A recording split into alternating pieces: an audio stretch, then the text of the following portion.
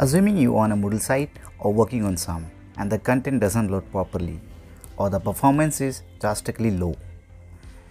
So you don't need to hit your head, rather we need to understand why it happened in the first place. So we are going to talk about some of the reasons why it can happen, and I'm going to tell you one of simple optimization trick by which you can speed up the performance of your site. So stay tuned. Now, if you are new to the channel, make sure to subscribe and hit the like button at the end of this video. I have this website called as Examhooks, which is built on Moodle framework, and I'm going to use the same for demonstration. But before that, let's make some instructions for ourselves and list down the items which we need to do in next few minutes. So basically, I'm going to restructure a Moodledata folder. As you already be knowing that Moodledata is a folder that contains user files, course files, site languages, cached, and other informations. So it is created in the Moodle installation process at the beginning, and the location can be outside the Moodle folder, which is your core folder, and by default it can be called as Moodledata, but the folder name can be custom. So these three folders, cache, local cache, and temp, we are targeting to move out. Now, how do we know that this would work perfectly? The answer is that these three folders are used by Moodle for storing temporary or mostly used files. So if they can be redirected to faster drives independent of Moodle data directory, then performance can be even faster. That's my thought, but you can actually apply this approach and test it on your websites and observe the performance. So I'm going to use this website called as Examhook and see how the performance is getting boosted by changing this folder structure. So I'm going to log in as an admin on this website Examhooks, and I'm going to navigate through some of the pages to see how fast they load, and we can note down the timing in the dev tool as well. So let's log in at first, and on this it will redirect to the dashboard page at first. So I'm navigating as of now just like that. So let's go to the profile page simply and right click and inspect element. It will open the dev tool. You need to go to the networks and see if nothing is there. You can reload the page, and then you will see all the files, all the cache, all the images, all the resources used in the website can be listed over here, and how much milliseconds they are taking to load onto this page. You can note down the performance and time taken before making any changes in the Moodledata architecture, and later use it for comparison. My website is hosted on Hostinger, a Linux based server, and this is the interface I get. Here I'll go to the file manager to see my Moodle directory structure. As you can see on the screen, I have already opened in a separate tab. Now here we are not talking about the server architecture where your website is hosted. It could be either AWS hosted or Google Cloud or anywhere. But what you need to check here is the config.php file. Open it and locate the path for data directory folder. Where is the path for data directory installation? Depending on the hosting environment, the interface can be different, so please do not confuse if you do not get the same look and feel as I'm using. It's totally fine. So here in the config.php file, as you can see, cfg data root, which is the path for Moodle data folder. So you just need to locate that where exactly this is. In this one, I'm going to go to the domains, and it will list me examhooks.online folder, which contains my Moodle data folder. This is the architecture of a Moodle data folder. You have cache, file directory, language, local cache, sessions, and all the temporary files in this folder structure. Basically, we're going to target cache, local cache, and temp folder to move out of the Moodledata folder. Now, before we do any further changes in the architecture, let's get back to the to-do list or the set of instructions we were following earlier. So we have written cache, local cache and temp. Now we are going to see what exactly and how we are going to do the restructuring of the data folder. So I'm just going to write one by one all the steps.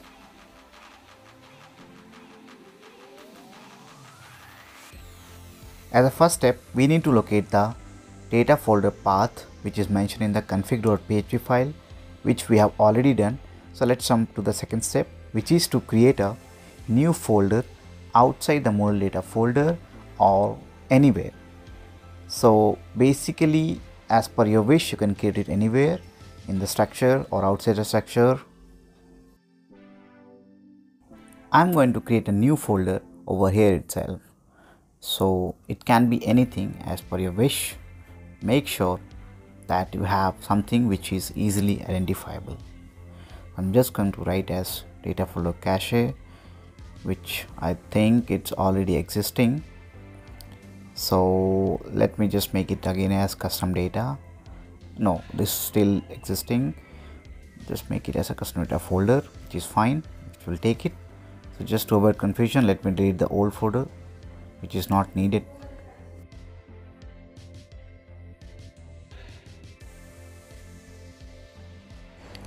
Right now, as you can see on the screen, I have created a custom folder, and right now I'm going to go inside the Moodledatafolder and identify the folders which we are going to move into that newly created folder. So these are the 3 folders. So let's just write our next step. We are done with the second step here. Let me just put it down here, like go to Moodledata and move out these 3 folders called as cache, local cache and temp into the newly created folder, which is custom data folder. Now let's go back to the website and move it actually into the new folder. All these steps and the instructions I'm mentioning over here, I'm going to put it into the video description box so you can follow up there. Now we'll go to the file manager, and right now I'm going to move all these 3 folders into a different location, which is nothing but the new custom data folder. I'm going to select this and move out. So basically we're done with this step as well. As of now, you can see inside the Moodledatafolder, those 3 folders are not there. So we are fine as of now. Now I'm going to give you a heads up to you guys that please do not log in as an admin onto the website while this process is going on, because the 3 folders will be created automatically again. So what happens basically is, on a page refresh, Moodle will rebuild the cache folders once again in few seconds. So we need to make sure that doesn't happen. So all these instructions you can follow while doing all these steps very carefully. I'm taking as much time so that you guys can follow up easily and do along with this video. Now the next step involves changing in the config.php file. Like, you need to go to the config.php file, which I have already opened it here and downloaded it as well, so that I can show you in a editor with a better structure. So this is my config.php file.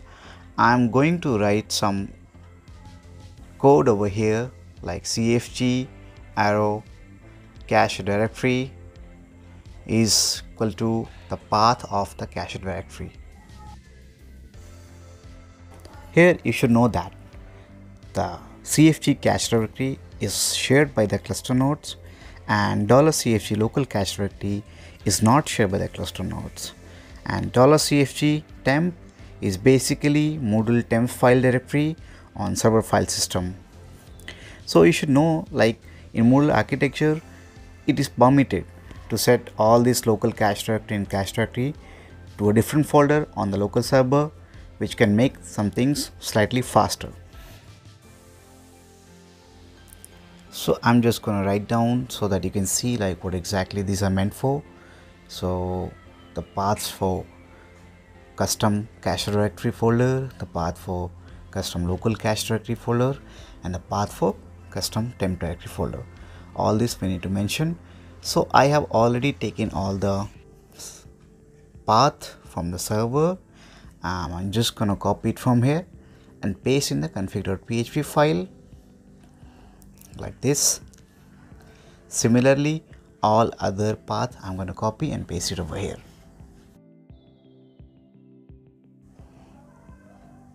Now, as I have mentioned earlier also, like we need to give read and write access to this folder or the path where exactly your new custom data folder is created. So I'm just gonna copy the name. I have used an old one, so I'm just gonna paste it. Make sure that the path is correct or the site won't work. Yeah.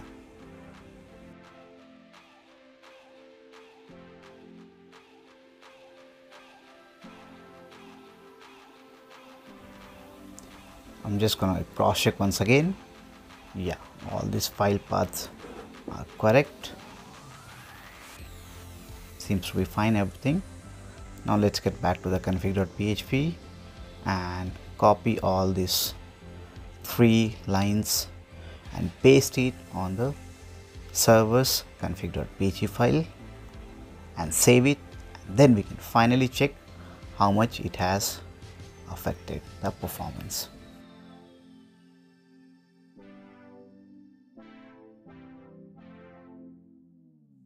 Now if you're making the changes in a production side, make sure everything is fine.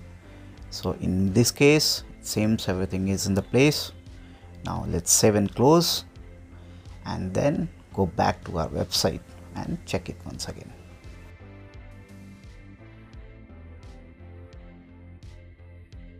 I'm just gonna reload this front page and see how fast this can load.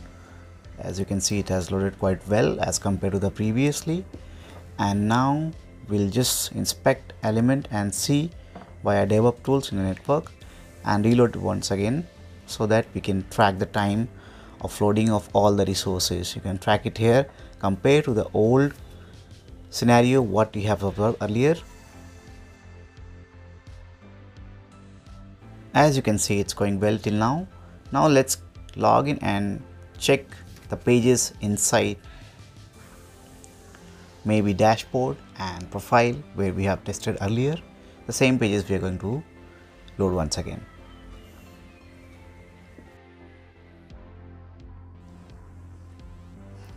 As you can see, the performance has been increased comparatively to the one which we have seen earlier in the beginning of this video. You can go back to the beginning of this video and check it, or you can do the testing on your own application. Do not worry if you have missed some of the steps. I am going to mention all these instructions and the line of codes which you need to put in the config.php file in my description box of this video, and you can take the reference from there itself. So we are done with all the steps over here. Now log in as an admin and you can do the purge cache if you have some issues loading with the contents, and that will take care of. So let me just quickly finish all the steps over here so that I can share it with you later on.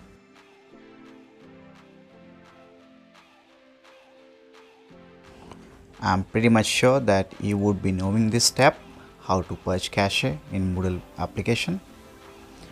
So you can take care of this step. I think we are done here with all the steps.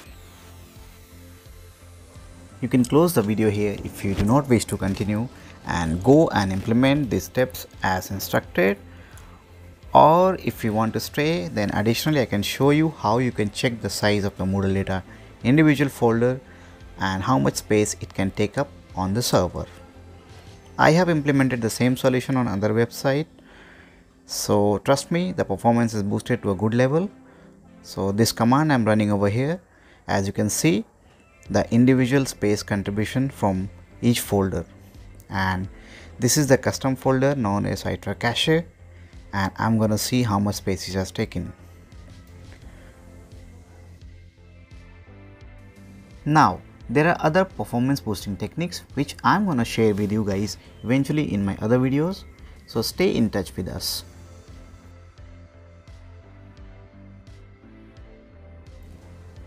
You think this video was helpful to you?